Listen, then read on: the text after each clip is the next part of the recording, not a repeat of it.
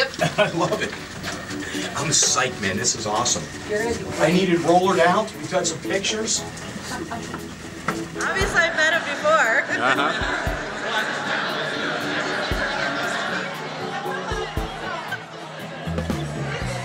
What's been the best thing? What's been the toughest thing? I think the best thing about it is it's something I really wanted to do. This is awesome. I'm excited. Everyone here, I'm just saying it takes a village, right? It takes everybody, everyone here, the crew. The best thing is everyone here has been awesome.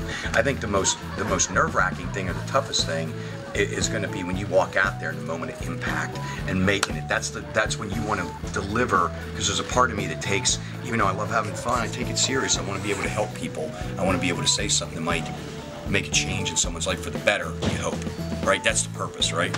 And that's the toughest thing is yet to come. There you go. Oprah, you will forever be on my tour bus in the best way possible.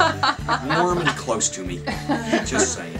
What's the difference between like walking out on this and walking out on to the mega tour? When you play an arena and you've been doing it for your whole life, it's what I grew up doing, and everything comes in increments. When you're in my kind of life, where you start playing guitar as a kid, you go to the garage, you go out, you make it.